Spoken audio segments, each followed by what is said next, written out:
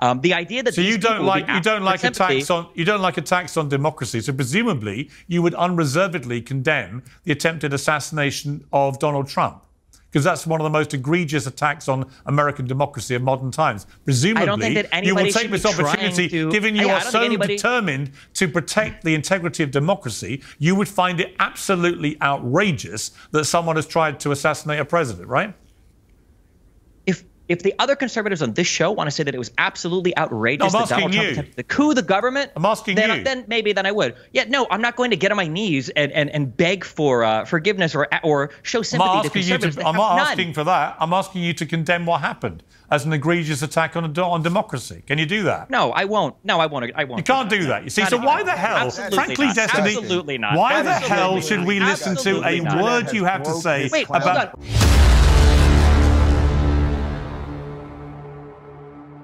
Hey guys, my name is Devore Darkins. Welcome back to my channel. In today's video, we're going to be responding to really the just downfall of the most woke liberal on the internets, also known as Destiny.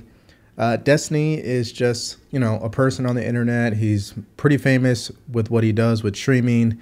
And every now and then he has to give you this wild take that gets him a lot of attention, and here we are again. So what actually has happened? Well, let me just show you a preview of it. As you can see here, his quote, Donald Trump incited an insurrection and then was granted full criminal immunity for possibly all of his involvement, which is not necessarily true. I have zero sympathy for anything that happens to him or anyone who supports him. Okay, and so before I go any further and dive into this, because he's actually on Piers Morgan, by the way, today, we're going to play that clip for you as well. You know what to do. Like, share, and subscribe. Now let's play that video. Let me bring in Destiny, because you've been at the center, as you know, of a massive online response to what you were saying. And I want to go through what you said, and I want to talk to you about this hopefully in a calm manner to try and understand what you were thinking. So on Saturday evening, hours after the shooting, you said, let me clarify, when I say conflicted, what I mean is I lean towards seeing it as a natural extension of the thing Trump and the MAGA kids support. So I don't think I have much sympathy about the attempt enough to chastise people celebrating it. You couldn't find it in your heart to chastise people for celebrating the near assassination of a man who was president of the United States? Now, before we continue, just really pay attention to his mindset and reasoning. And I would probably say this is exactly what's wrong with people on the left, okay? One key principle to growth in life, to becoming your best self, is taking responsibility, implementing accountability, and calling out other people who you support, right? And if you're not willing to do that, then you become the very thing that you are fighting against, right? So let's listen to his answer. Maybe again? Absolutely not. Conservatives have completely bled that well dry. And the idea that they, after engaging in the most divisive and most extreme rhetoric that this country has seen in recent history, that they would come on and beg for sympathy, that it's escalated into some kind of violent confrontation, is absolutely insane. Got it. So conservatives are begging for sympathy, right? Piers Morgan is not a conservative. He's not an American. We know this, okay? He's a Brit. And he doesn't really choose sides. We know this. And two things could be true at the same time, right? It can be true that both sides have gone out publicly and have said things that could be construed as someone waking up one day and taking violent action. And it can also be true that whoever took the violent action, whether it was against President Biden or against President Trump, they also are absolutely wrong, and they are a threat to our democracy. Those two things can be true, but that's when you're thinking for yourself. That's when you can discern and truly look at facts as they really are. But when you are emotionally triggered, unhinged, deranged, and looking to probably get people's reaction, so in a way, this is a win for him, because I feel, I'm getting the impression with this entire meltdown on his behalf, is that I think he's rage baiting. I think he's purposely saying these things, not because he absolutely believes them, but I think he's really doing it because he knows at the end of the day, this is another way to get more attention. This is another way to spark conversation and get into arguments. And I think he actually gets a kick out of it, which in my opinion makes him a little bit sick. Right now of saying, well, if you call somebody a Nazi for so long, it's, you know, what do you expect people to do? I grew up listening to Rush Limbaugh call Obama a communist every single day he was on the radio. You've got conservatives that talk about how the mRNA vaccines were ways to sneak microchips into us. You've got COVID lockdowns that were done because the government was trying to take all your freedom away. They won't acknowledge anything that happened on January 6th. They say that the election was stolen and that your country is being taken from you. Like, I don't think anybody should be killed. I don't think anybody should go out and kill anybody. But when you engage in this type of rhetoric and when you turn the temperature up over and over and over and over again, there is absolutely no room. Right. So it's only conservatives that have turned the temperature up. It's only conservatives that have contributed to violent rhetoric. It's only conservatives. That is his stance. That's his mindset around this. You say, okay, but you say, and there certainly isn't room for you to ask for sympathy. But you say, but Destiny, you say you don't want anybody killed. And yet you say, I don't think I have much sympathy about the attempt to chastise people celebrating it. It's people celebrating the near assassination of Donald Trump. If you can't find it in you to chastise people who do that, aren't you just as despicable as the people you've just spent the last 2 minutes haranguing? Yeah, this is the problem with politics in general, right? And where our country is today is that sooner or later boundaries need to be set. Right?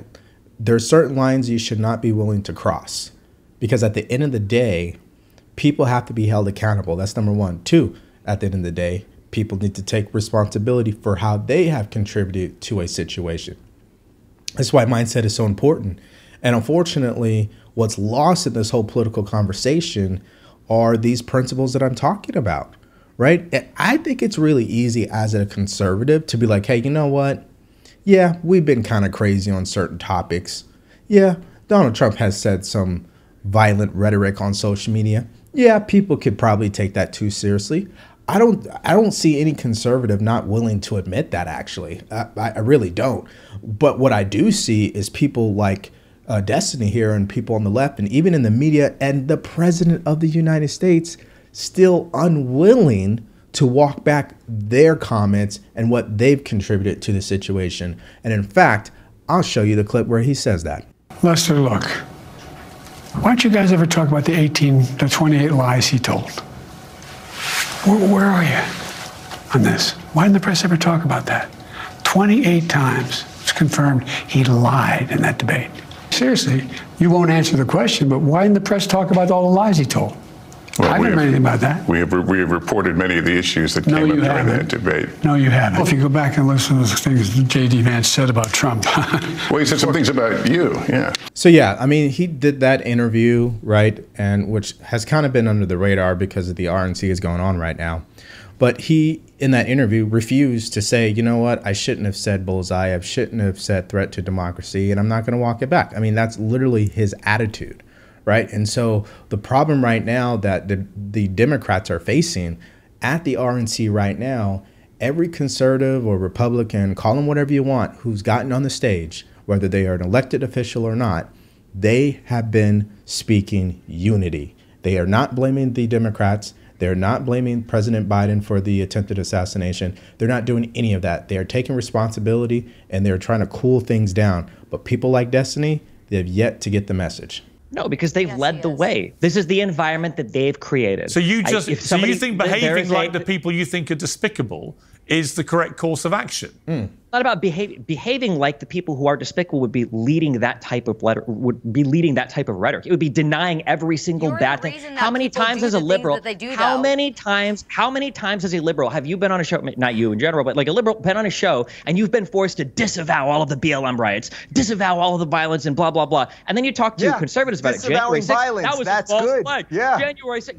Oh, like conservatives disavow January 6th? Yeah, Piers Morgan's right on it. I mean, Destiny has become the very thing that he despised, and this is that has happened in the black community, by the way. And let me go full screen on this one because I know some people are going to be upset, but I'm going to call it what it is. Black people have become the very thing they fight against. In some cases, black people have become the racist people that they don't like because of their rhetoric, because of how they treat people, because of how they see people, and the legislation and policies they want implemented. So at the end of the day, you can't have it both ways, right? It's kind of like two wrongs don't make a right. Okay, so let's go with him. Let's say everything he's saying is correct. Conservatives have never apologized. They don't want to cool it down. So you think the best course of action is to be just like that, or to rise above that and be different and be the example that you're trying to hold them accountable to?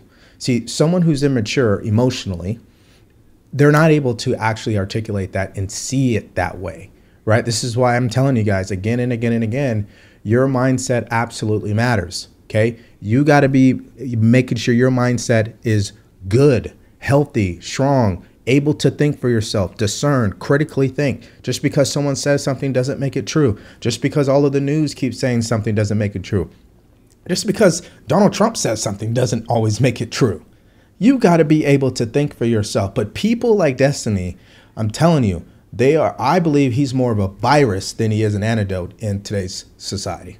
This is the type of person that the internet has broke their brain, thus leaving them with very little empathy for their co-human. I mean, a good, decent father is now dead because of this. He's had his brains blown out because he was defending his wife and daughter. I would hope that you have a little empathy for that.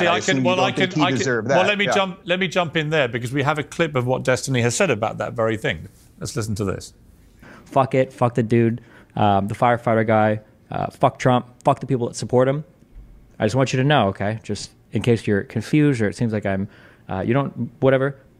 If one of you were in the crowd and you're a conservative fan of mine and you end up, getting blown away or whatever the fuck, I'm making fun of you the next day on Twitter. I am, 100%. What does that lead me to believe, right? That that leads me to believe that he is immature. He's not a person that is looking to lead or set an example for the next generation. I think he's just a byproduct of the internet and free speech, and you're allowed to think and say whatever you want, which is fine. That's great. I just think the issue is, though, sooner or later, if you're willing to go on these shows, right, and you're willing to support all of this, just understand you're a hypocrite, right, because you can't have it both ways. So if you don't even have the decency as a human to see or have any empathy about what happened, then you're probably not the best person to be hanging around. I think that's obvious. I've got to say, I just found that repulsive, Destiny.